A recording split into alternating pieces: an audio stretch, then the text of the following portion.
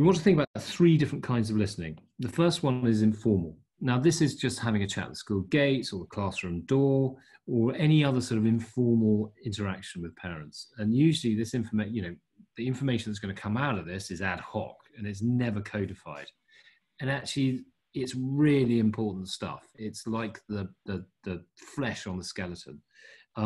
There's enough stuff there for a whole workshop in itself. We definitely don't have time to go through that one today, but that's a really interesting part of what we are looking forward to going through with you. The second one is formal listening methods. And these are typical market research type things such as focus groups, surveys, parent meetings, conferences, etc., where you have agreed objectives and parameters and the information is purposefully codified. The most common method of formal listening is probably the survey. And that's what we're going to have a look at in some depth today. And the reason for concentrating on the survey is that it's probably the easiest thing for schools listening to take something away and make a significant change to what they're doing as a result of this workshop.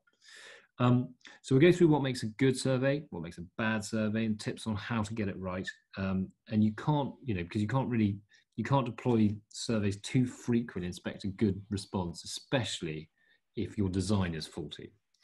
The last one is passive listening, and this includes the use of observation. So who turns up, who brings good energy, it includes use of data, who opens what, who clicks what, who passes what on. And we'll look in that more detail again in a future workshop. Again, there's a whole workshop there in itself. We'll move on to getting surveys. So getting surveys right. So we're just going to spend a little bit of time looking at the subjects of surveys because they are very common. They're the most common codified formal listening method that schools use. So I think we've got a PDF of this that Pete's going to send around, so you don't need to sort of get too worried about exactly what's going on. So to succeed, a survey must achieve its goal, which is the first thing. And we're going to have a look at this in a bit of depth, but this is the starting point. And if you get this wrong, you're going to fail. The survey won't work at all. The second thing to succeed, it needs to secure valid responses to the questions. And validity is important. And actually that comes from having a clear goal, okay, which again will become obvious in a moment. The third is to provide a picture that's comprehensive and accurate, or rich and insightful, or both. Okay, there's a slight difference between those two things: comprehensive and accurate, or rich and insightful. And lastly, it needs to portray an organization that's seeking information for sound reasons and then acting on that information. And this is really about perceptions. So a survey communicates to its audience by the questions it asks and the layout it uses. Now, a good survey can demonstrate an institution that's organized, efficient, in control, knows where it's going. So whilst we, especially schools, tend to think of a survey as a flow of information it's also an outflow of information, and you need to be aware of that. So let's look at failure, and it's sort of slightly the other side of the coin. Securing a low completion rate, and therefore you just don't get a large enough sample to make the data useful. Gathering incomplete or invalid information. This obviously negates the whole point of the survey. Now the rest of these points are about the information outflow to parents. So if you do a survey that doesn't drive any organizational response, this leads to quite a poor perception with parents in terms of wondering why on earth you did the survey in the first place. It's like an incompetency problem. Revealing ignorance or some other negative trait. If you're asking questions about things that you really should know anyway, that's a problem. Sending unplanned or unwanted messages. There's lots of hidden information that by the questions you ask, you release doing a survey, and obviously that can lead to negative word of mouth with parents on WhatsApp, etc., etc. Okay, so those are the goods and the good and bad. So how do you get this right? Now, as I sort of mentioned a second ago, it starts with having a clear goal. Now, if you think that the goal of a survey is about collecting opinions or collecting information, you're wrong. That is not a goal of survey. You don't have a proper goal. So your goal needs to be focused. Now you can see on your screen that it's probably going to start with infinitive. with an infinitive. I'll give you just two as an example. So let's say to explore, which is bottom right. So let's say the goal of the survey is to explore parental attitudes towards teaching of LGBT or sex education in school, whatever it might be. That's a goal. Let's take another one to measure, top left. So a goal of the survey might be to measure how satisfied parents are with the school's extracurricular offering or after school clubs. So once you've set your goal, it's possible to make some additional judgments that will be crucial to how you design your survey. If your goal requires a complete response from all parents, you've got to focus on keeping the survey short and simple. Okay, prioritize completion. For example, if you're asking parents whether their child is available for a school trip, you're going to need close to 100% to be able to plan the trip properly. So don't put this question in the middle of a bigger survey out of context, etc., etc.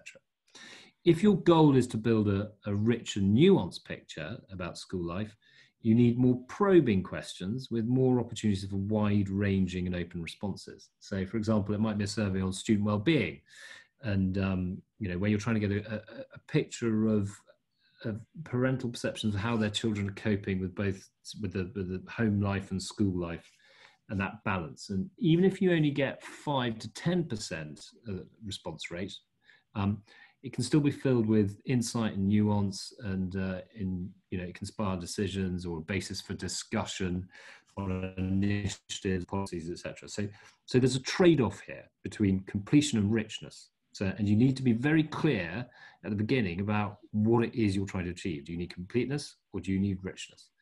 Once you've agreed your goal, it helps to expand that into a set of supporting and hopefully measurable objectives. And at this stage, you should get a clear sense of direction, and it's time to test the approach. And Pete's going to go through this now. Cool. Thank you, Simon. So one of the pieces of feedback we had last time is that going through real world examples is really helpful. And yeah, we definitely think it's a better way of learning about subjects to sort of see it in practice. So some of the other factors about good survey design and deployment we'll look at now through the context of this real world survey. So what you're looking at there on that very sort of tall, thin green line is the survey. It's 18 screens long. It's actually quite short, I think it's fair to say. This is from a nursery setting, but I think the lessons that we can learn from this are absolutely valid at any phase and actually in any context at all. Good things about this survey, and in all of these instances, there is a lot of good to be said. In this case, it's a survey, and the fact that an institution or an organisation is conducting a survey is in itself quite a good thing, usually. This one was done in such a way that it was very easy to respond to. It was using a technology platform, typed form, which works really well on even pretty old devices. So it's very inclusive in that sense. We think that's good. It was sent to parents about a month after the coronavirus shut down. So parents had been at home with their kids for that period, and this would have been one of the first things that they'd heard from that nursery. And it stated that its goal was to collect information about parent and carer views to help us plan future services. So quite a vague objective or goal, but we also felt as though, because it was quite short and it didn't take really that long to complete, it seemed that completion was being prioritized there. That said, we did find some issues with this, and we think 7 areas that were useful lessons for everyone in this workshop, but also 3 of the areas that we thought are really quite critical and could jeopardize the success of the survey completely. So let's just look at some of those critical issues first. So this is the opening screen of that survey. It makes a commitment that we want to draw your attention to here. It says right up front, we will provide an opportunity for families to resubmit this survey every fortnight. Now, that's a laudable sentiment, and given that this is sent in the context of COVID-19, and also it would have been one of the first communications to be received by parents, you can understand why there's a desire to make a sort of confirmatory commitment of some sort to instill confidence and whatnot. But from our perspective, we would just say that sort of commitment is making a rod for your own back. Partly because it's a survey, and you definitely don't really want to be issuing surveys every 2 weeks. They are They're time consuming for the institution, they're time consuming for the parents. So it feels as though that was a slight error. Now, it turns out this was actually never followed up. So in an almost predictable way, that was an overpromise. And that lack of managing expectations is the critical issue here. If you're going to, if you want to keep a dynamic, updated set of information about the context of parents, which we can infer was actually the goal here, which wasn't stated in the email, there are better ways of doing it. And what we would say in the first instance is put that onus on the parents. Just tell them that you want to keep up to date with their circumstances and preferences, and that they are welcome to keep in touch with you about those changes as they happen. Now, if you know there's a set of parents who don't engage very proactively, fine, have a different intervention for those parents, but you don't need to use an all-parent communication to make that point. So in a way, the issue here was one of mismanaging expectations, making a rod for your own back. It's a classic communications mistake in any sort of terms, but one that was made here. The second issue here, now this is question 2, bear in mind, so this is quite a bad place for this issue to arise. The issue here will jeopardize completion rates. This is a question about opinions. It's framed as asking for an opinion, but it's opinions about safety in a coronavirus pandemic. When is it safe, or is it safe in your opinion for children to return to our setting? Now, the problem here is actually a very classic problem for survey design. It offers yes and no choices, and it doesn't offer a don't know choice. I mean, we can all look at that question and realize it's a very technical question. It's a public health issue. It's complex. Even though it's framed as being an opinion, there are a lot of parents who won't have an opinion on that, or won't be comfortable sharing it. So not having a don't know option means those parents have nowhere to go, and they're only at question 2. And what happens when someone has nowhere to go in a survey is they probably just give up on it. And going back to the last workshop, it's a bit like a sort of cognitive dissonance moment. You're being asked to do something, but you're also being confounded by the same thing. And you probably just give up, walk away. So this really jeopardizes completion. That is a classic error. You must always have a don't know option in any multi-choice survey question for that particular reason. But there's also a second lesson here that we think might be potentially more profound. And this is one of the big lessons about survey design. So we think whenever you're designing a survey, for every single question, you can challenge it by asking yourself these 3 questions. The first question is the person who's going to answer this question informed to be able to answer it? Now, in this particular example, the answer is probably no. Very few parents would feel sufficiently informed to say, yes, it's safe to send my kid back to your nursery. But are they informed? The problem here is if they're not informed, you're giving them work to do. And that's definitely going to jeopardize completion. As soon as you give people an extra piece of work, or an extra, make them spend more time on something, the drop-off rates will be exponential. So the question is, are they informed? And if they're not informed, you really have to think carefully about whether or not to ask that question. The second question is, are they competent to answer this question? Now, again, in this instance, the answer is almost certainly no. Most parents are not competent to answer that question. And if they're not competent, what you get is a dangerous mix of, on the one hand, overconfident speculation by some parents who just do feel confident about that sort of thing. And on the other hand, that probably more common situation, which is where parents aren't confident about speculating about something like that, so they just drop out. So again, jeopardizing completion. And the third thing, which isn't quite so relevant here, but is often very, very important, is can we act on the answers we might get to this question? If you ask, and one of the questions we come up with later in a moment, you'll see there, if you ask a question and most parents are going to answer with one particular answer, and you can't offer that, or even if a lot of parents are going to answer that, and you can't offer that, whatever follows from that answer, it's a dangerous thing to do. You can cause a lot of dissent among the parents, and not intentionally. If you are going to have to ask a question where you can't necessarily live up to what it might entail, you really should make sure you frame that very, very clearly, caveat that in the narrative around it. And even then, you'll almost certainly lead to disappointed parents. Now on to the third critical issue with this survey. So this was question 4. Now, the way the survey was set up was very, it seemed quite narrow, the scope of the survey. And yet here is a question that just says, are you able to work from home? Now, for many parents, the natural response to that is not yes or no, but is, why are you asking? Why do you want to know that? the lesson here is that as soon as you've given the respondent to any survey pause to think about the motives that lie behind it, you've essentially lost them. You've either lost them because they might drop out, or you've lost them because they might start thinking too hard about the answers and second guessing them. And that gets to that point that Simon talked about validity. If you realize that all of the respondents to a survey are effectively gaming the survey to gain some advantage, then your answers aren't valid anymore. And that's jeopardized the survey's success. So here, the question arises about the motivation for asking that question. Why does the nursery need to know whether or not a parent can work from home? We would say that this raises three other questions which should be posed by anyone designing a survey before it ever sees the light of day. The first question is, what should the scope be of this survey? What areas will it cover and what will it not cover? And if, as you're then designing the survey, you test all of the questions against that scope, if you find there are questions that fall naturally outside of the scope that you've introduced the survey with, either go back and rewrite the scope to prepare the respondents for that, or change the question or drop the question.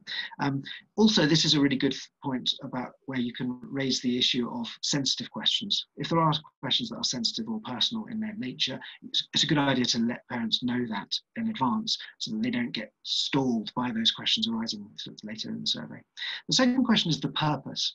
Why are we doing this? Now that, at the end of the day, could be an expression of the goal, and actually a really open and transparent survey could just express that in the preamble, as this survey did, although we think the goal was slightly wrong, or it was excessively, the scope was actually slightly wrong. But if you're just clear about that up front, it should keep you right when it comes to these questions. If it was clear from the people who were designing this survey that this was about getting children back to nursery, it might have occurred to them that asking a question about parents' ability to work from home was not really focused on that goal. And the third thing here is about consequences. It's not clear in this survey what happens with the information that's provided by parents. And as soon as you've given those parents the cause to think about the motivation behind the question, immediately they're starting to think, well, what happens if I answer one way or the other? And it's a natural thing for a parent to think about when they're responding to a school survey, but you've got to understand that it can undermine the validity of the responses. So these three questions, if you ask those about your survey overall, it should prevent you from asking these sorts of questions which take the parent out of that space you want them to be in when they're providing with honest answers.